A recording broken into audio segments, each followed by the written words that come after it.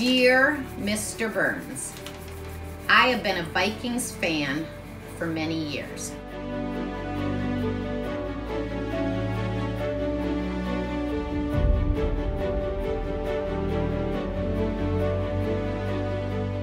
Probably in the last maybe 10 years or more that it started coming. People would send it to their house and my dad would do it. He'd sign, the cards, and everybody sends a self-addressed stamped envelope and sends it back.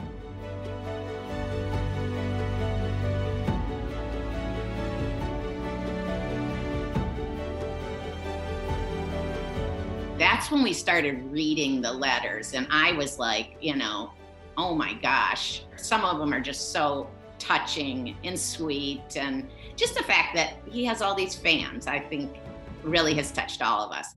I hope looking back at your long life, you can say it really is a wonderful life with all the people's lives you have touched. Oh, that's pretty nice. Yeah. Anyway, as a Minnesota Vikings legend, I would be thrilled if you would please autograph this picture for me. Thank you and take care, Alan. Isn't that a nice letter? Yeah. That was a really good one. I want you to listen to what this nice fan said. Dear Mr. Burns, I've been a Minnesota Vikings fan for my entire life. You were the first coach of the Vikings that I can remember. Thank you for the passion you brought to the team. You were the spark to me being a Viking fan, and for many in my generation. Pretty nice, isn't that? Yeah. I know you're a busy person, but would be honored if you'd sign my football card. Then he says, Skol Vikings. This guy's name is Matt. You wanna? He wants you to sign this card for him because he thinks you're a pretty great coach, Dad.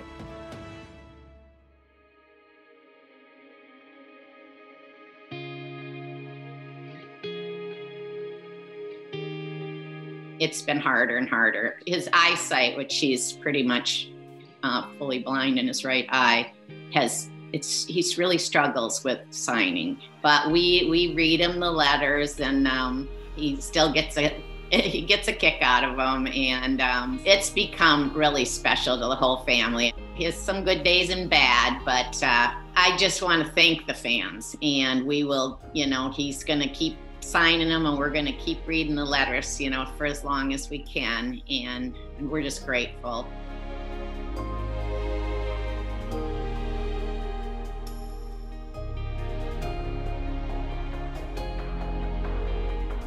It's a special thing. Anytime that you get to spend with Mom and Dad and helping them. I mean, they've raised us kids and done everything for us, and so I can sit and like I said, just to hear this stuff, I'm like, wow, Dad, that's so cool,